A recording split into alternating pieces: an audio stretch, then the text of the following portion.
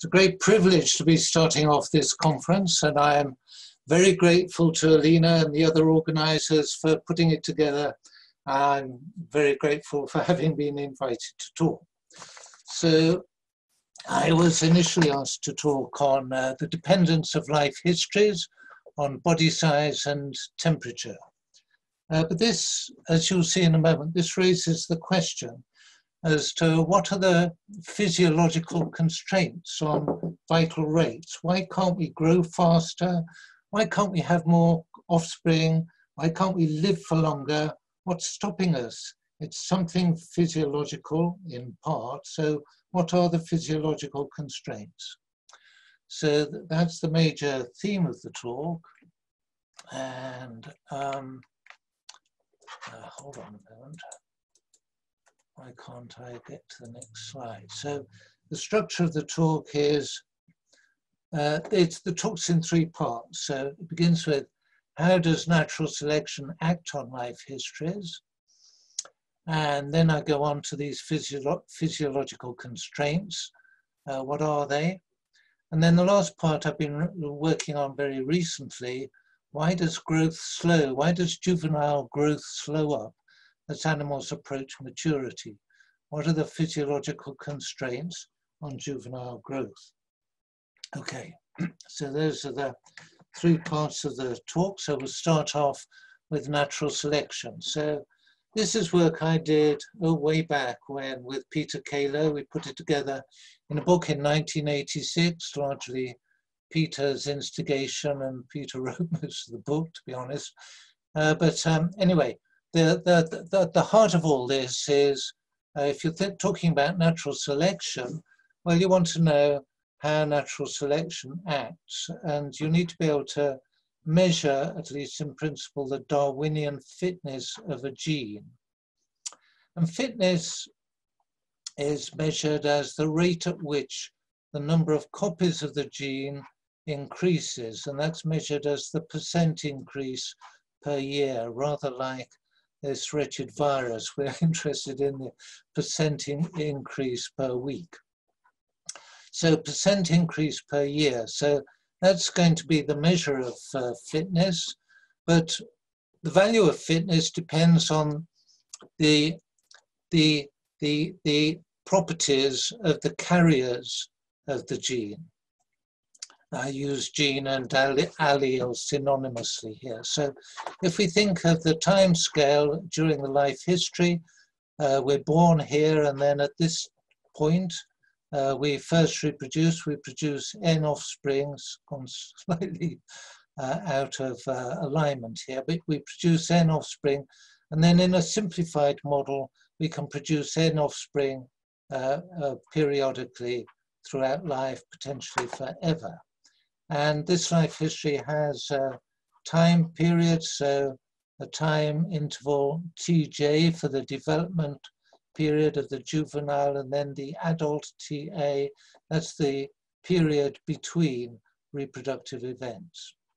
Ta, Ta, Ta, Ta. And then mortality rates, this is a simplified model, but the juveniles, they've got a constant μj mortality rate, and the adults, constant μa mortality rate. So, oh dear, yes, we get this terrible equation. So what this does, it's the Euler-Lotka equation, to be technical, which shows for this simplified life cycle how Darwinian fitness F depends on all those properties of the carriers of the allele. So there was N, and there was μj, and there was Tj, and so on. So this is a rather unpleasant equation, I think you'll all agree, but in principle it does show the dependence of fitness on these life history properties. And the key thing that comes out of all this is actually very intuitive, that other things being equal, I'll come back to that, other things being equal, the best thing to do is breed as early as possible. Each time you breed, produce as many offspring as possible, and throughout all of this, minimize your death rate per unit time. Now that's the optimal thing to do. Genes are selected to do all of that, other things being equal. So what other things being equal means is there are no trade-offs. And so in reality, of course, if you try to breed earlier and earlier, then you take risks. So you take risks, so your juvenile death rate goes up. So there's a trade-off there between breeding earlier and minimizing mortality rates. So this just shows what you do in the absence of trade-offs. So that's the life history part of the talk. And I want to go on to consider the constraints that mean you can't do all these things that you'd like to do. And I'm going to talk mainly about the constraints imposed by body size. So why is it that larger animals can't breed as early as small animals, for example? And the way I'm going to start talking about this is in terms of Kleiber's law, which I guess nowadays everyone will be familiar with. This is an early representation. You look at the metabolic rate, that's the power available to the organism to grow and to reproduce and so on. And that scales with body mass, adult body mass, and you plot out different organisms and you get the body mass depends on mass to the 3/4 power. The 3/4 power. There's been immense debate, is it really 3/4 or not? And we'll come back to that in a bit. So that was the starting point of work 25 years ago, came to fruition in this article by Jeff West and Jim Brown and Brian Enquist. A general model, a theoretical model for these scaling laws. And it was this paper that eventually gave rise to a field which became known as metabolic ecology, and Jim and his wife and I put together a book showing where metabolic ecology had got to by the year 2012. So how does this theory work? Well, it's essentially very simple. This shows a lung. You've got the windpipe, and it splits again and splits all the way down to the alveoli, which is where oxygen diffuses across into the blood vessels. So the business end is down at the alveoli, but you've got all this infrastructure, all this branching process infrastructure, and that takes up a lot of space. And the bigger you are, the more infrastructure there is. If you're very tiny, you don't have to have all this branching going on. And so it's that which, in their theory, gives rise to Kleiber's law. And it was one of the big disappointments of my whole career to realize the maths in their explanation is wrong. It actually gives rise to mass to the 2/3, not mass to the 3/4. So that is a big disappointment. But another way to look at it is I measure the success of a scientific theory in large part by the volume of empirical work that it elicits. And judged in that way, this is a hugely successful theory because there's been hundreds of studies following up various aspects of the West et al. Theory. And one of the early analyses looked at mass-specific metabolic rate in relation to body mass. We do it mass-specific so we can compare big animals with small animals, big animals with small animals on a per gram basis. And that means we can look at the efficiency of the organism on a per gram basis.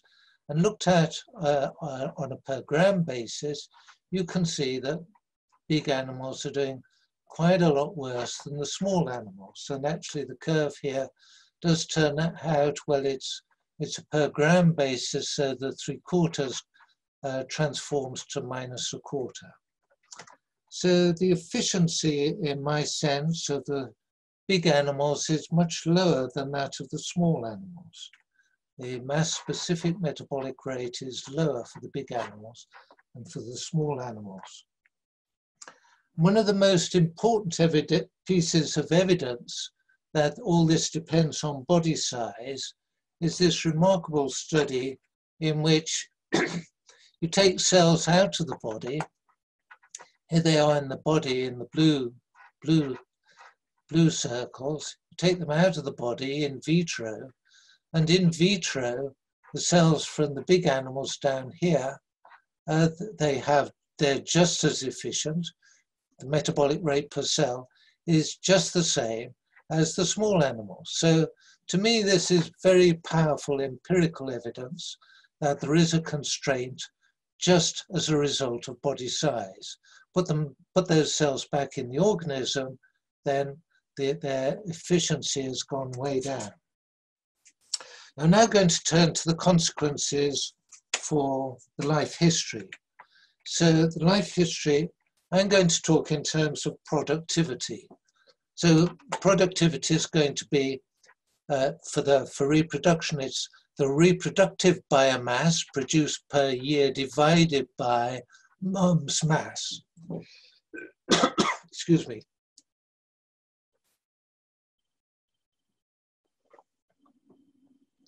So I'm dividing by mom's mass so I can put it on a gram for gram basis, per gram basis. So its productivity is per gram. So one of the first papers I did with Jim Brown was looking at the productivity of placental mammals.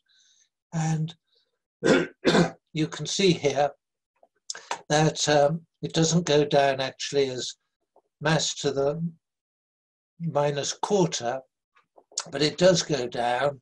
And these are different animal groups have fitted parallel lines through the data from the different groups. And we, Jim, actually provided wonderful interpretations of why it is that the green points, they're the grazing, they're the herbivores, the artiodactyls, and the seals in light blue and the cetaceans, the whales in dark blue, they have relatively high productivity compared, for instance, with in red, we've got the terrestrial carnivores. And what have we got down here? We've got the bats down here. And Jim was able to provide these wonderful interpretations in terms of the lifestyle of the organisms. But I haven't really got time to go into what those interpretations were because I'm giving a rather broad brush overview in the time available. So if we go on, a later study looked at comparing the placentals, which are now in light grey, with the marsupials, which were the solid circles, and we've got a monotreme or two in these unfilled circles. And what we find, which is extraordinary to me, is that the slopes of the lines are indistinguishable, statistically indistinguishable.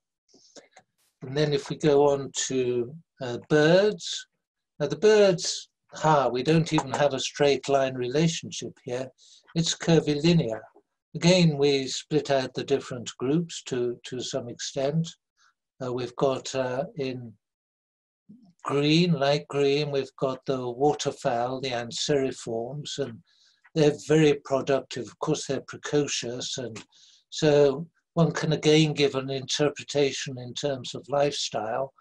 Then down, now I'm better try and not get mixed up. Well, down here in these honey-coloured crosses, we've got the songbirds, and here we've got the hummingbirds, and they're relatively low. And again, Jim produced wonderful lifestyle interpretations of this.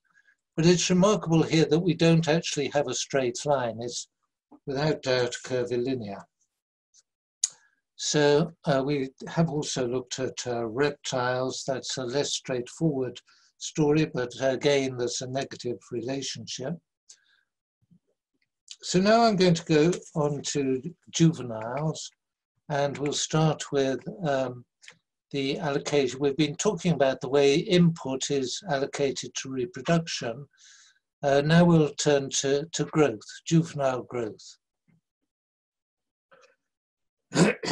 I'm going to use essentially the same productivity measure as before. So productivity is going to be measured as percent, that's putting it on a per gram basis, if you like, percent biomass increase per year. And when we're looking at juvenile growth, one of our early studies 6 years ago compared the biomass production, the productivity of juveniles in the top panel, with the productivity of the adults, which we've seen before for the placental mammals. So these are placental mammals. And the remarkable thing is that the patterns are, they're not quite identical, but they're very similar. So the ones that do well for the mammals also do well for the juveniles. Ones that do badly for the adults also do badly for the juveniles. And of course, that is what you'd expect if the lifestyles of juveniles mirror the lifestyles of adults, which to a large extent they do.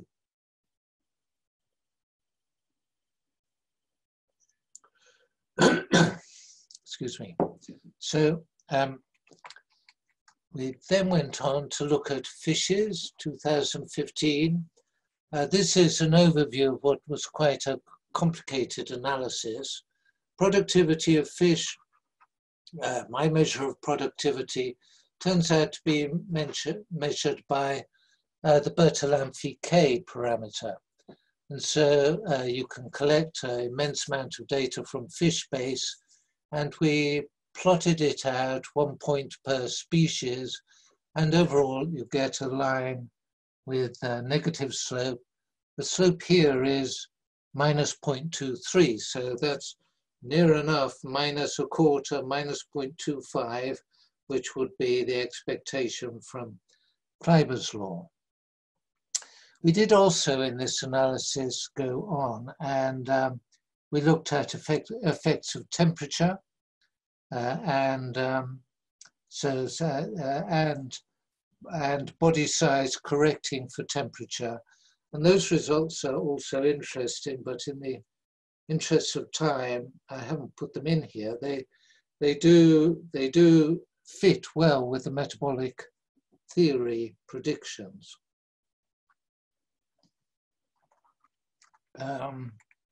So for the last part of my talk, I'm going to consider juvenile growth. And this is something that has been puzzling me for many years as to why juvenile growth slows as animals approach maturity. What are the physiological constraints on juvenile growth?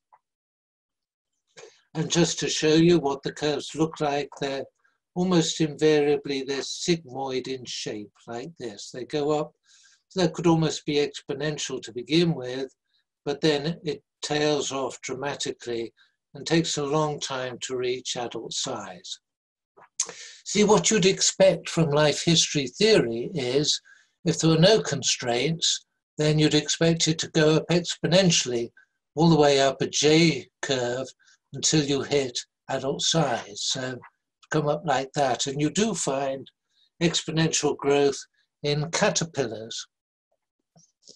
But almost all organisms have this sigmoid curve. And so generally people fit in analyzing data, they either use the Bertalanffy equation, which is here in blue, or the logistic equation here in black, or the Gompertz equation, which turns out to be in between, here the dashed red lines. And here I've plotted juvenile body mass against age. And I've centered them so that they all have the same slope at the midway body mass. So what the Bertalanffy equation assumes is that if you look at the rate of energy intake or outflow or growth as in relation to body mass, Bertalanffy assumes that food intake comes up as the 2/3 power of body mass as the animal grows, but the metabolic rate for maintenance goes up linearly. And to get the growth rate, dMdt, you look at the difference between the blue and the red. And so if you subtract them in your head, then you get up and eventually the animal can't go on growing anymore because all of the energy coming in is devoted to maintenance. And that gives you the familiar Bertalanffy growth curve. So recently, over the last few years, I've been puzzling about this, I have to say, going around in circles for a fair amount of time. And so studying diagrams like this that look at what happens in a capillary, and you have the red blood cells, which they go out across the wall of the capillary and supply oxygen to the surrounding cells. But in the end, I finished with, I'm afraid, a simplified model in which the nutrient input to the capillaries is coming in at a rate proportional to mass to the 2/3, just like it did for Bertalanffy. So that's the nutrient input into a capillary comes in at mass to the 2/3. Nutrients, including oxygen, leave the capillary to supply the cells.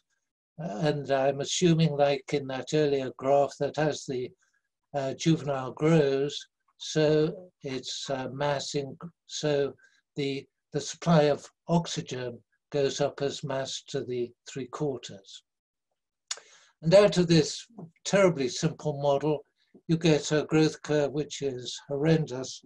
So don't look at that. So instead, plot it out. And you see that this new model of ours, which is the dashed green line, is actually remarkably close to the blue curve, the Bertalanffy curve. So in a way, the conclusion of all this is it doesn't make much difference from the point of view of the growth curve if you stay with the original Bertalanffy assumption, maintenance metabolic rate goes up linearly, or if you stick with the metabolic ecology, that it goes up as mass to the 2/3 power.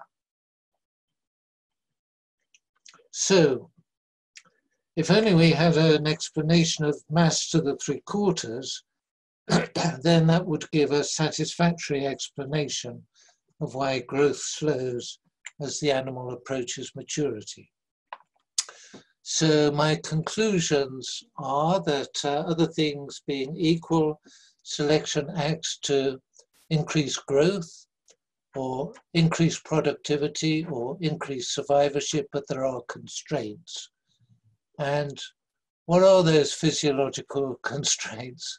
There's been a huge amount of theoretical analysis since the West et al. Paper, but there's nothing has achieved the conceptual simplicity that they had. And ultimately, that's what I would most like to be able to generate, because that to me would be intellectually the most satisfying type of explanation. So it remains for me to thank people at the University of New Mexico. I had a wonderful 10 years working with these guys.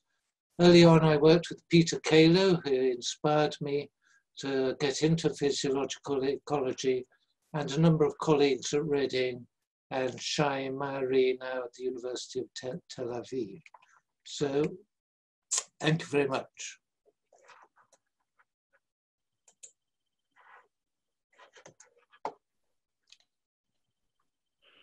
Thank you for a really nice presentation. We have time for a few questions, but before that, I want to remind you that the first oral communication, which is about heart rate and movement in brown bears, starts in 5 minutes, and you can go to that from the conference hub or your calendar if you have it there. The first question, and please submit any questions you have now, it's still time. The first question is, how relevant do you think that mass-specific rates are for studying ecological consequences for animals? Because the total values, i.e. energy requirements, will be greater in a large animal than in a small one, despite its lower mass-specific rate. Can you say that again, Alina? Maybe it's easier in two parts. How relevant do you think that mass-specific rates are for studying ecological consequences? So I think they mean, how relevant is it in the wild? Well, I think it's hugely important. I mean, we compiled a couple of dozen case studies in our book from 2012, the Metabolic Ecology book, and that shows how if you work out the implications of mass to the 3/4, okay, it's not always 3/4, but if you work out the implications in the wild, then it has implications all over the place. There's energy equivalence, this idea that the well-established idea that the energy flow through ecosystems is guided by these mass-dependent constraints, just to give one example. And then the next question we have is there an understanding of why humans have rapid growth at maturity? It seems opposite to other organisms. Rapid growth at maturity. Well, of course, we do have a growth spurt at, when is it, at puberty. But if you take an overview, then humans follow a sigmoid curve like other animals. So I don't really have, well, I haven't anything else to say about that.